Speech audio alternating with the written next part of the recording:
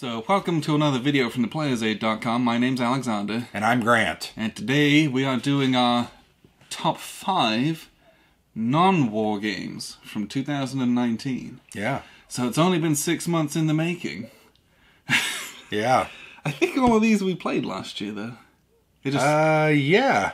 And several of them us we played multiple times. But yeah, it just took us a long time. A ton. Yeah. Okay. So, 2019, obviously a trillion games come out, but we play mostly war games.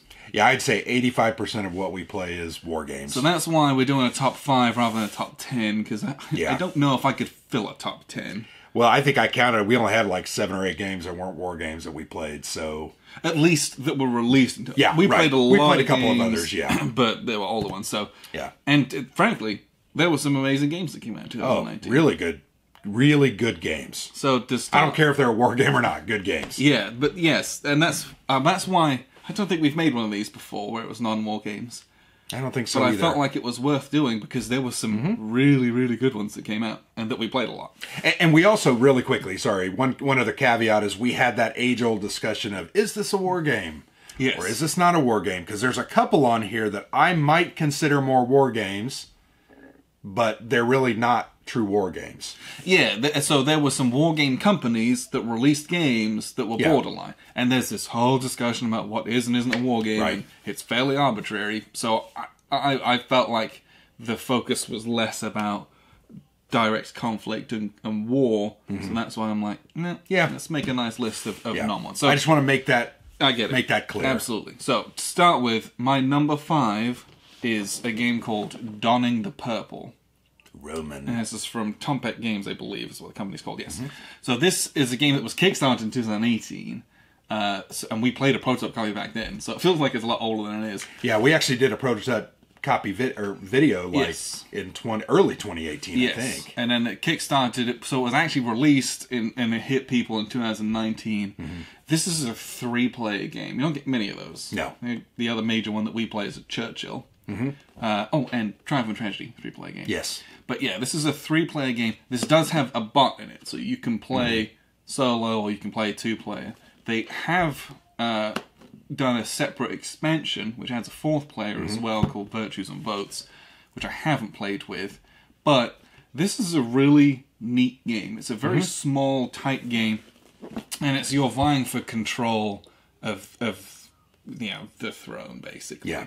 You want to be the Roman Emperor, and it's got this really neat action economy system where you can only do certain amount of stuff before you kind of expend yourself. Yeah. And it's trying to be the emperor, have your family in power, gain as many points as you can before someone assassinates you, or, there's a coup, and you do it again. All the while, you're trying to fend off barbarians, you're trying to avert natural disasters, things like that. So it's just a really neat game, and it's very tight and tense because... Yeah. Well, it's very cutthroat, too. Yes. It's so like... Very cutthroat. If you spend one too many of your actions, you won't be able to defend yourself against getting stabbed in the face.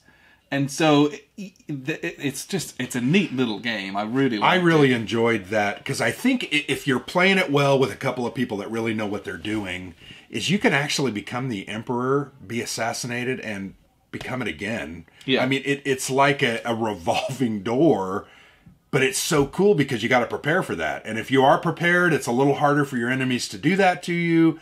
So you might last for emperor for 2 or 3 rounds. I know that sounds ridiculous, but I really enjoyed that part of the game. The other part I really liked about it was the natural disaster stuff that happened. Yeah, just crazy. Because you just wanted to laugh out loud.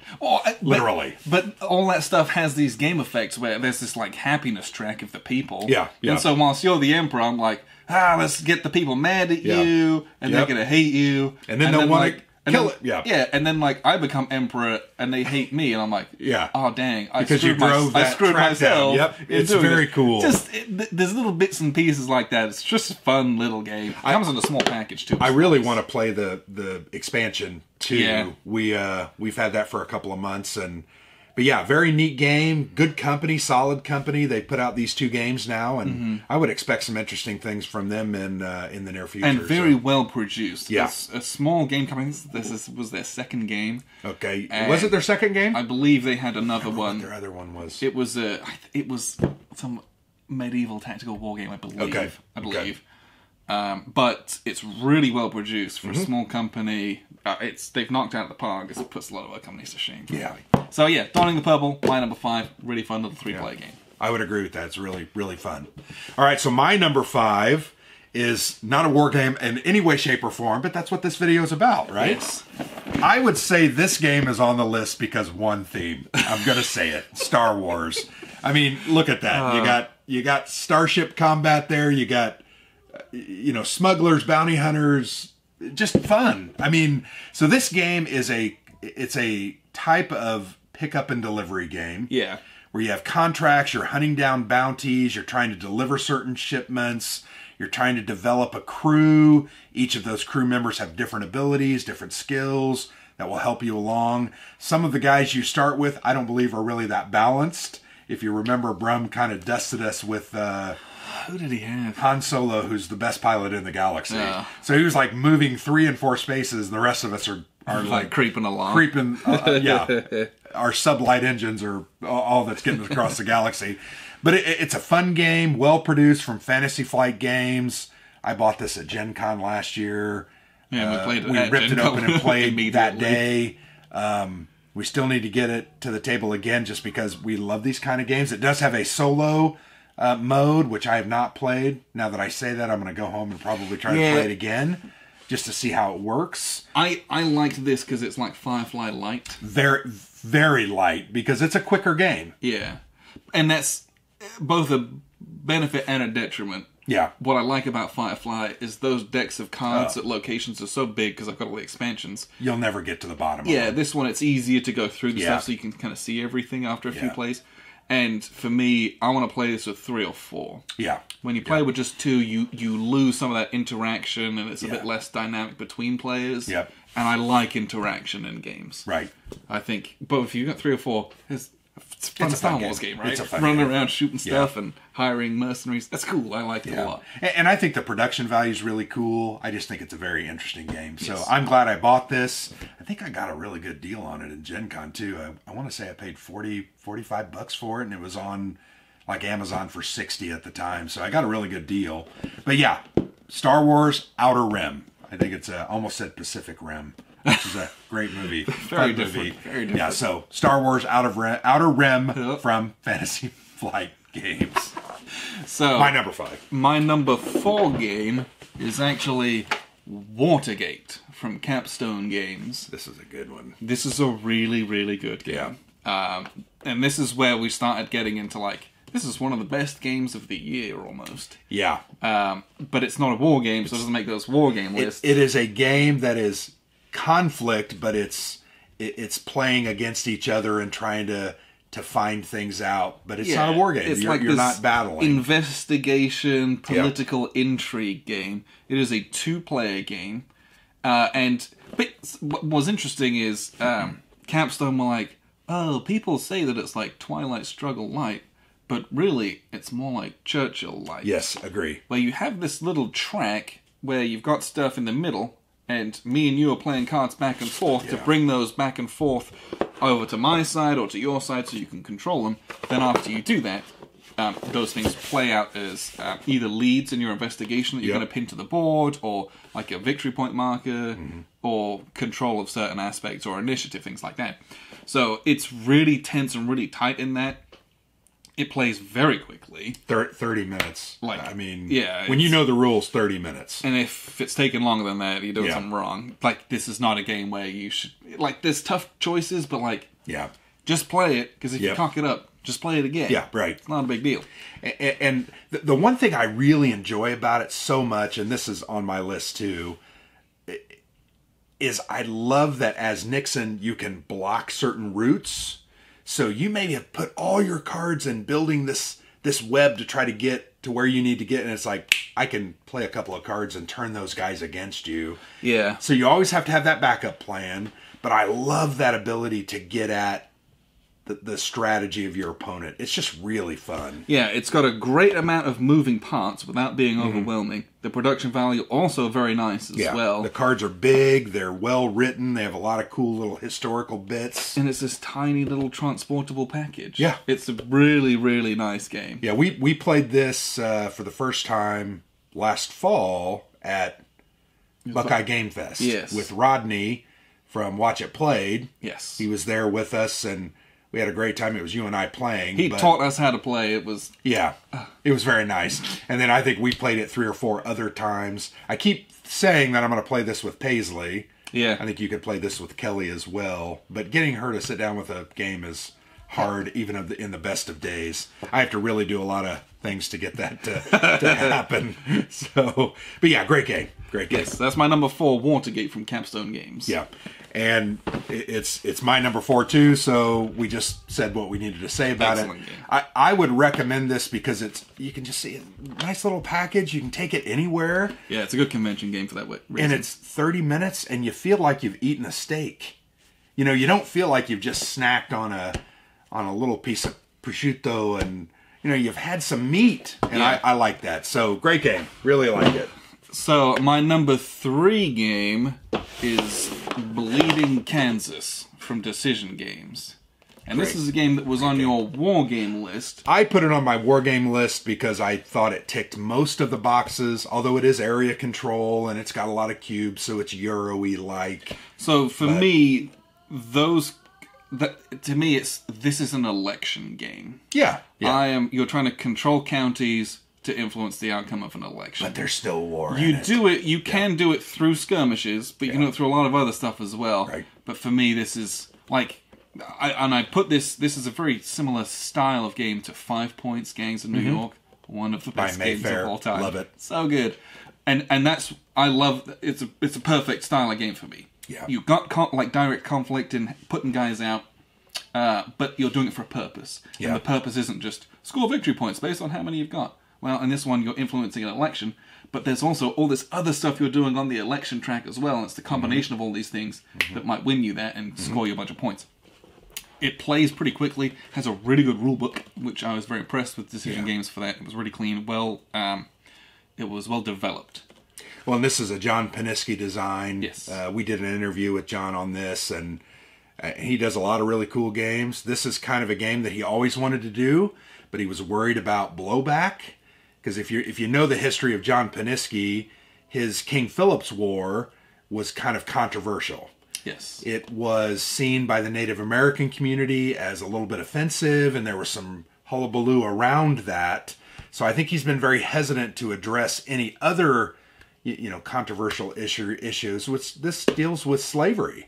You're the anti-slavery side or the abolitionist side, and this is prelude to the Civil War. Yes, the build-up right to the Civil War, and I don't know. It's just a fantastic game on a very interesting part of American history, probably a part of our history that we would prefer to be forgotten. But I appreciate guys like John putting the time and effort into designing a playable simulation or game on that topic. Yeah, and that's where this is a really good game for me. It is a good game. Yes. It is fantastically well done. Yes. The mechanics in it are great. It's got so much tension. It's a very tight game. Yeah. You do get he's got some really nice notes in the back about the history of the thing. And I think the cards have some text on them as well. I think it's important to remember people who laid down their lives for abolition, for the sacrifices that were made for the progress of good. Yeah. And I think this is I cannot tell you how much I like this game. Yeah. I like this game probably a lot more than some of the war games on my top 10 war games list. Got it. This is a very, very, very good game. Very good. I went in it with zero expectations. Yeah. Because it's a topic I'm like, sure, okay. Well, we were given this as a Unbelievably review copy, and probably because I did that interview with John, and man, I was pleasantly surprised. When I was going through the rules, I was like, yeah, this is going to be fun. We played it. It was really fun. I mean, you taught me in like 10 minutes. Yeah. Super quick. So yeah, very good, approachable game. Very, very good game. That I'd love to have on my list, but it was on my war game list. Bleeding Kansas from Decision Games. Check it out. Very, very, very good. So that was your number 3. That was my number 3. My number 3 now. So my number 3 is, unfortunately, this is a little bit of a fudging, because this is not a first edition for 2019. It was a second edition. Yes. But we didn't come into contact with this game until Alexander went out on a limb and bought this copy, which is kind of a deluxeified copy, right? It's not kind of. It is. Yeah, so the second edition is way fancier than the first edition, which the first edition is actually quite a number of years old. Yeah. So this is PAX Premier, second edition, designed by Cole Worley, and it's from Whirligig Games. Isn't that who is the publisher? Yeah, so, Whirligig. Yeah. I can't say enough about this game. I know it's on Alexander's list. It's a little bit higher. I'll reserve some of my comments for that discussion, but I love this game. The menagerie of mechanics used are fascinating. Absolutely interesting how you use your multi-use cards. You're trying to buy these cards for their abilities. You can then score those cards by, assassinating people and doing other things. But it is about the struggle between Britain and Russia over the disposition of Afghanistan. In the 1800s, right? Yep. Early 1800s. Fascinating game. I can't say enough about it. I think that the mechanics are amazingly well put together and just create a very fun, playable experience. So it's number 3 on my list. And if you look at the back of the box, and I don't know how the first edition compared. Not well. Okay. I've seen it. So these pieces are so amazing that it draws you into the game. I remember when we saw it on the table, we saw it at a convention before you even bought it. I remember thinking, what is that? But it's so, or maybe I saw it on Twitter. Yeah. But it's so amazing that a game can be constructed this way. And even the detail on the, like this is one of the player boards. And this is like a Casbah in the middle of probably Kabul, And that's the back of the board. Yeah, you won't even see it. No, that actually is this is where the cards go. That's the map. Oh, that's interesting. I've never seen that before. Yeah, the map's on the back. But anyway, the art, and how many times have we played this game? 5, 6, 7 times? We played a bunch. And just the detail, the map. This is the map, and that's why they call it PAX Rug, because it's literally, this is a canvas map, and it's gorgeous. It feels very period, it feels very ethnic, it feels very appropriate, and it has metal coins. I bought those separately. Yeah, that's true. Anyway, these pieces, they're like, they almost are like terracotta. They're resin, but yeah, they look. But oh my gosh, they're so amazing. It's so nice and tactile to play with. And it's so interesting because those units, those pieces represent roads. They can represent infantry. What's the third thing they can represent? They're military units, they're roads. There was another. Maybe it's just military units and just roads. those 2 things? Yeah. I think so. Just very cool. Depending, you lay them down or you stand them up. They're military units. You lay them down, they're roads. So anyway, I really like that game. We'll talk more about it. But it's much higher on Alexander's list. I don't want you to think that it's because it's so well produced that I love it. I love it because it's a great game. Absolutely a great game. Yes. So that was my number 3. And I can't believe it was my number 3, but there are 2 games that I think I liked a little bit better. So. Okay. So my number 2 is Gandhi from GMT Games. And this is volume 9 of the Coin series. Not included in our rankings video that we did like a year and a half ago. Yeah, sadly this hadn't come out at the time. Because it would be quite high on that list. So this is another one. I think it was on your war game list, was it? No? I did not include it on the war game list because we had that discussion, and I thought, yeah, you're right. It's more of a political positioning type game, and I left it off that war game list. So something like Fire in the Lake is war game. The Vietnam War, right? Yeah. That's if you want to say that's a war game, absolutely. Yeah. This is much less of a war game to me, especially from a thematic standpoint. It's decolonization of India. So there are 2 factions in this. I think it's the Muslim League and the... what do they call them? I forget. The National Congress. Yeah. They are non-violent. And this is the first coin game to have non-violent factions. You're not going around killing people or doing, assassinations and insurgencies in the same way. Yeah. It's entirely different. Demonstrations. Demonstrations, occupying railroads, trying to do things peacefully. You know, Gandhi gets arrested, you got to get him out of jail. He gets arrested again. It'll happen. So it just feels very different. Again, a beautiful game. Maps great, pieces are great. It's unique in its color scheme as well, which is always, it's just fun to see something like that on the board. Plus, it's a coin game. Coin is a favorite system of mine. Love it. And this was such a different feel because you're like, I know I've got the mechanics of a coin game, but it feels very different from the others in a very good way, right? It's just a totally different flavor. This is a bumper game, and it is something that I really, really enjoy. And I'm like, play this. I want to play more and more and more of it. Well, and the first time we play it, I remember trying to understand and figuring out the intricacies of the non-violent factions. Very different.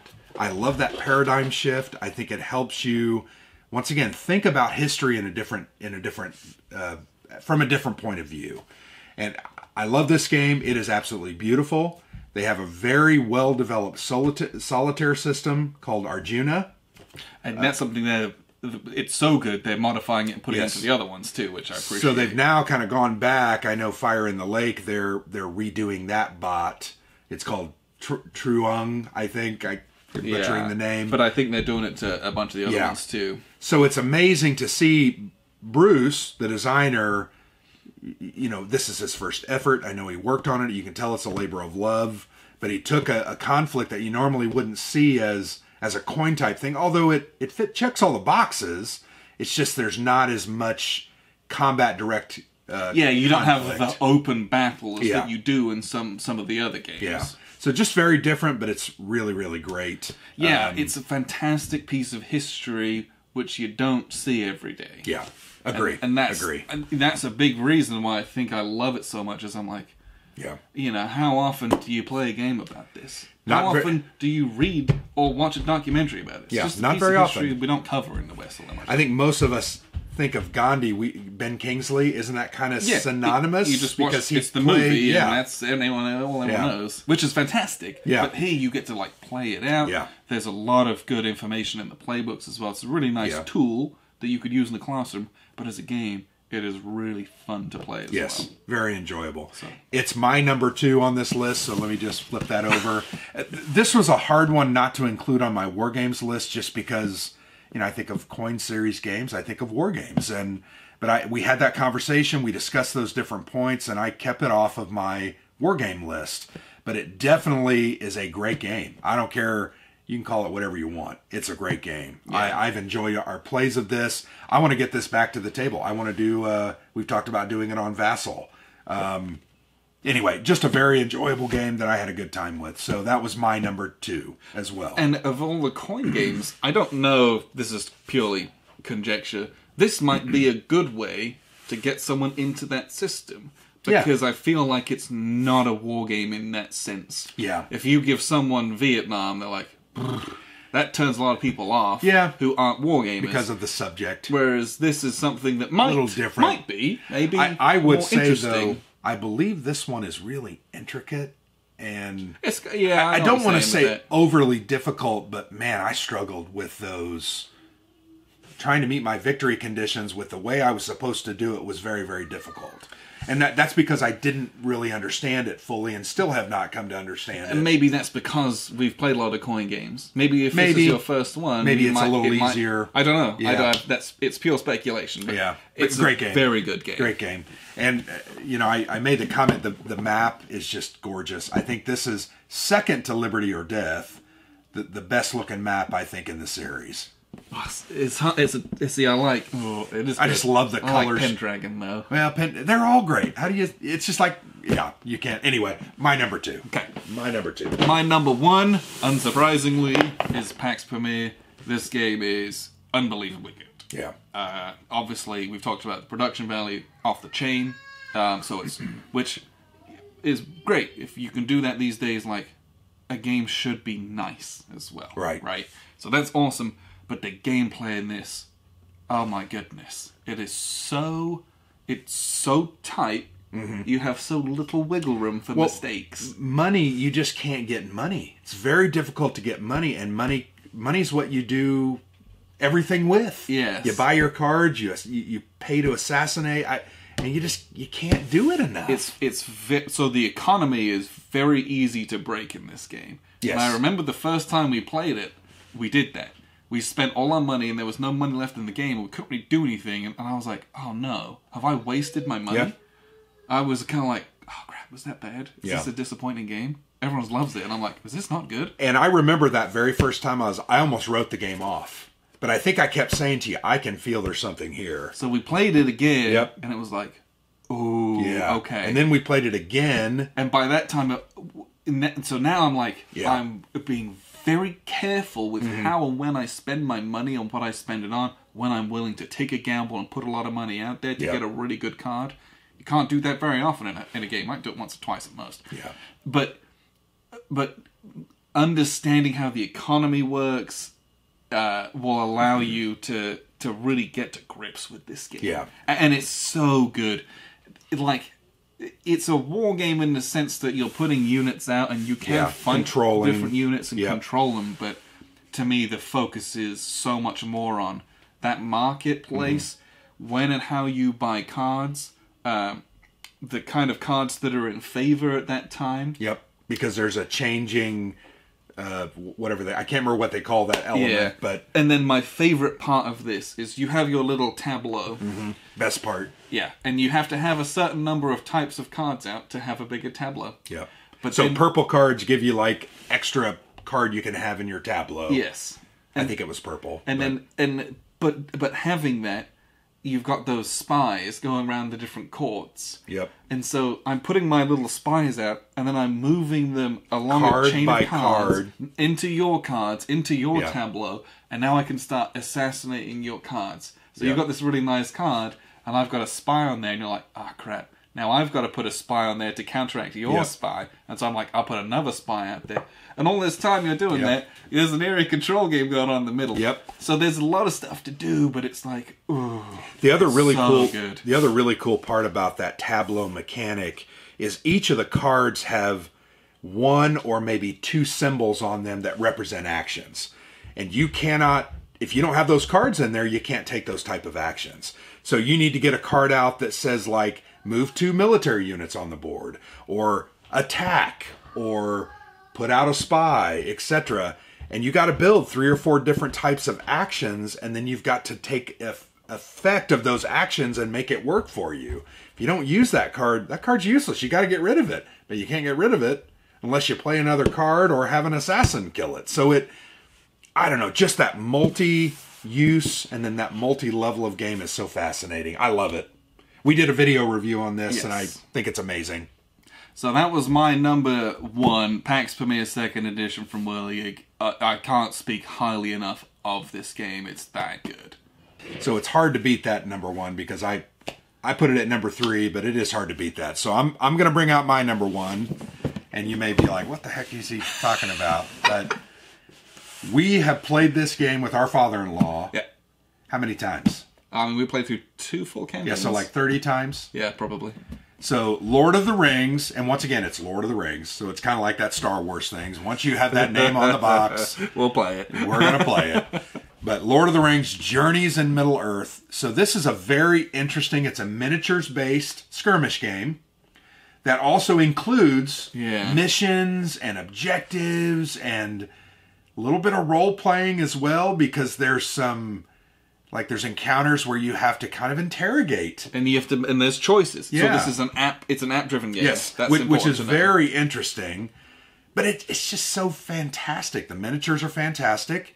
It's a modular board, so it will tell you when you move into a certain area what tiles to put out, and it'll tell you what is on those tiles, either enemies or tokens that you have to investigate, or clues or items. And it's just, it's a journey game where you're kind of journeying through this world and you're racing against a clock because your corruption track it's kind of counting up. And once it hits certain levels, bad things happen. More monsters come out, or a new trap happens, and when you hit the end, you fail. I don't know, but it mixes all the different genres. There's skirmish and tactics and battle. There's movement economy. How am I trying to figure out how to, with my minimal movement, how am I going to get around this board in the time limit allotted? You're working as a team. There's 2 or 3 of you. You can play it solo. I don't know. I can't say enough about this game. We played through 2 full campaigns. Yes. I liked the second one better than I did the first one. We lost both of them, did we not? And we lost both of them on the very last mission. Yeah. Which was sad, and it actually felt like a real letdown. So, and I'll be honest, that's why this isn't on my list. Yeah. Because this is a campaign game. Yep. You don't just play scenarios, you got to play through the whole campaign. Yeah. And both of the 2 campaigns we ended were kind of on a downer. Yeah. And it's not because we lost. Yeah. It's because of how we lost. Yeah, yeah. And it was kind of like, I felt like we were put in an unwinnable situation. And it was kind of like, oh, dang. Yeah. Is that, like, really? Kind of a bummer. Oh, man. Well, I remember the second campaign, we lost it because we weren't understanding what it was trying to convey to us. Yeah, like it was saying things and we weren't comprehending it properly. Like it was, which is frustrating. Yeah, it was a little frustrating, and there was no recourse. Yeah. There wasn't a rule book on that scenario. There was really just the text that we were receiving on the app as we played through it. So, yeah, a little bit frustrating. But however, mechanically, this game is super fun. The other really cool part is the little deck you have. Oh, it's the best. So you build a little, I think they call it a battle deck. Sure. And within it, you have 8 or 10 cards that are kind of your standard fare. It's like move and attack, or do this, but they all have like success ratings. So as you pull these cards that are fueling those, it's like, if you get 1 success, you can do really well. But if you get 2, man, you kill 2 people. Or, I don't know, I just love that. And you try to build and customize that deck. Sometimes you get bad cards in there because you failed something or did something wrong. I hated those bad cards. But there's a bit of a legacy aspect to that. Yeah. As you grow your character through the campaign, you have like your standard deck of cards, but then you have your character cards. Yep. So I'm Legolas. Boom, I got my Legolas cards in there. But I have a class as well. So I might be a hunter, or a guide, or a captain. Or a thief. Yeah. And those cards, there's a pool of those, and you'll have some standard ones from that. So that gives you more flavor. But as you grow and get experience, you can change those out for more powerful ones and better abilities. Yeah. So that changes. Yeah. And you have your items. So I might have a sword and a cloak. They grow and improve. Your sword becomes a better sword with better abilities or an easier capacity to do damage. Or your cloak might give you a better ability to hide. Yeah. There's so all that kind of little crunchy stuff that you would expect from a dungeon crawler style game. That stuff's the fun stuff in this game. Yeah. That's what I enjoy. We play Gloomhaven a lot. Played that 50 times. Yeah. Not an exaggeration. And not an exaggeration at all. Well, I mean, it's probably played more than that. It's embarrassing. And I played it with my father-in-law online as well. But that's what I like in that game too, right? Yeah. It's the building of your attack deck. It's your items and how you use those. Improving your character. This gives me a similar type of feel in the way that you go through your cards, your growth of your items and character. That's the things I like in those games, and how it plays out. You get. What's nice about this is because it's app-driven, you get all these random encounters. Yeah. And there's so many of them. Yeah. And it's rare that you find something twice. I think we've only run into the same thing once or twice. Out of probably 150 odd. Which is amazing encounters. In and of itself. That's really nice. So there's a lot of unknownness from that. And we haven't, I think is this the only app-driven game we've really played? Yes, I mean, what is it? Haunted. Well, from Fantasy Flight Games, we have not played that game. Mansions of Madness. Yeah, I want to play that, but we have not played any other app-driven games. But this, so I take that with a pinch of salt. I don't know how other ones work. I'm sure it's somewhat similar in those regards, but it's refreshing getting like, oh, it's something very new. Yeah, you go for an encounter, and it's like, I genuinely have no idea what's going to happen. Yeah. And it gives you this cryptic thing, and you get a choice of like, well, I know one of these is bad, and one of these is less bad. So, yeah, right. So that's that role playing aspect Yep. of like, oh, what do I think I should do, or what would my character do? It's cool. I like that kind of stuff. Well, and the miniatures are really great. The production value is really high. It's an expensive game. This cost me, I think it was $95. So, and I think it's a little bit less than that now. Probably, but I bought it literally it's second or third week. It's probably $85 still. Yeah. But they're supposedly working on the next expansion. So it's one of those legacy style games that's going to continue to grow, like their collectible card games. I'm sure it could be a money sink depending on how far it goes. And it's like any of those games. You know, you get the base one, you might get one or two expansions, and then you kind of move on, maybe because you got tired of it or the next new thing came along. But I've enjoyed this game. I've had a lot of fun playing it. I thought it was my number one non-war game of 2019. What I like about this is that it's something that we could play with John, our father. Yeah, absolutely. And it's always nice to play games with him because he can't sit down and play things like, Fire in the Lake with us. Yeah. It's just not going to happen. It would be great if he could, but he can't. Yeah, but like this is something thematic that he's really attached to. Yep, he loves Lord of the Rings. And it's app driven, so we can we put it on a big screen TV and like, he can see it really well. And that's really nice. Yeah. It's a really good opportunity for us to play together with lots of people, and this game does that. You can play up to 5. You can get really big parties. Oh yeah, that might be a bit. It would take a long time. And the app scales of how many bad guys you fight and how strong they are. So the more guys you have, the more brutal the enemies are going to be. So there's just a lot of cool stuff in it. It's fun. Yep. I look forward to the next expansion. We'll try it, yep. and after that, I'll decide if I put my money into it or not. But it's enjoyable. So there you go. So one other game we wanted to talk about, because neither of us had this on our list, but I thought we really enjoyed it, and I wanted to bring it up. So honorable mentions time. Yeah, honorable mentions time. So this is a game that came out in 2019, Ancient Civilizations of the Inner Sea from GMT Games. The game is designed by Mark McLaughlin and Christopher Vorder Brugge.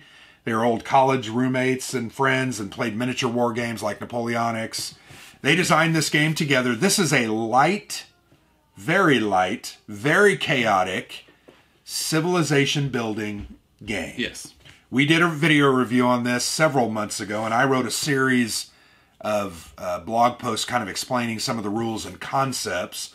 But it's really a take-that card-based game. Yeah. Did we play it with 5 people? We played it with Josh, Matt, Tim, you, and I, so 5. Yeah.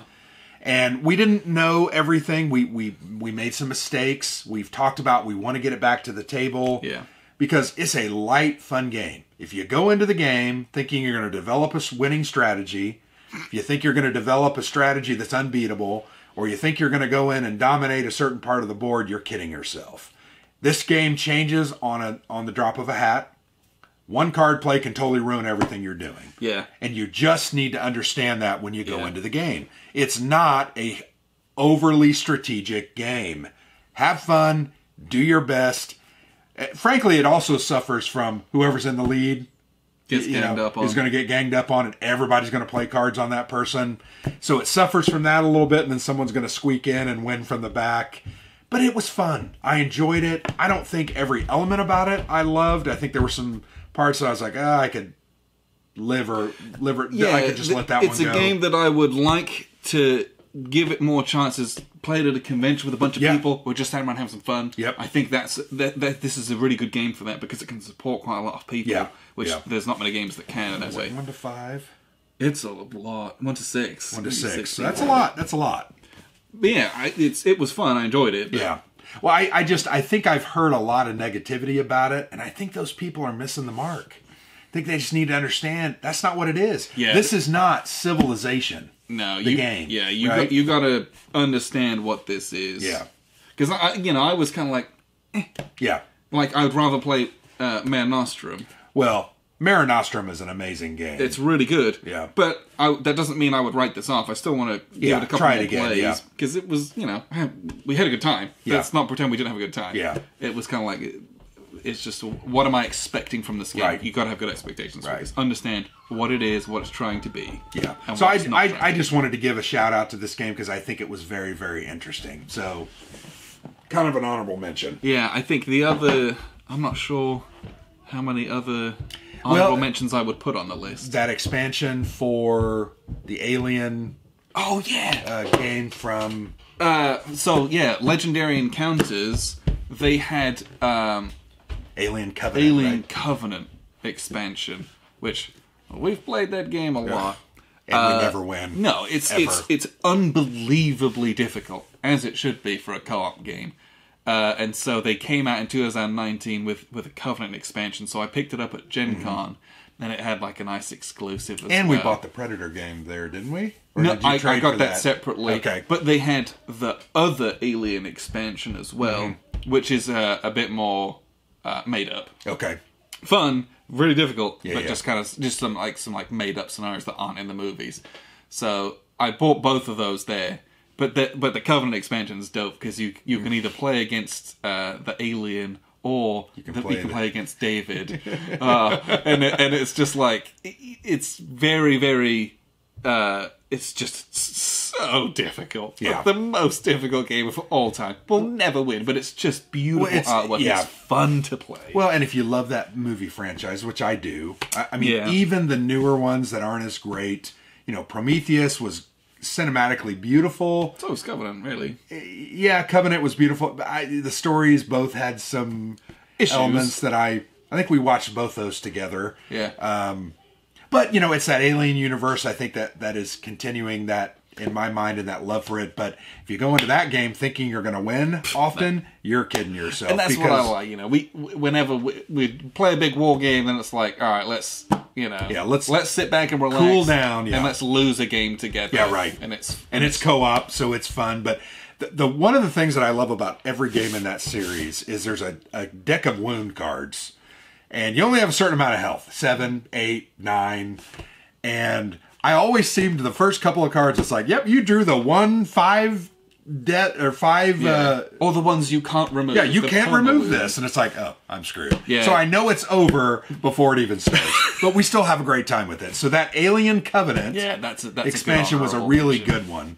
There were a lot of other good games that I think we played in 2019, but the ones that were released in 2019, I think that's the list. We played a lot of just our old games, which is nice. But so that's our non-Wargame 2019 lists. Yeah. So that's something I would love you guys to put in the comments of ones that you play. Only because I don't feel like we just play more war games, right? Right. So any non-war games, let us know what you played and loved. That might be something we get to take a look at in the future as well. Well, I know there were a couple games that we never bought, like The Thing from, I can't remember who made that, but we saw it at Gen Con. Yeah.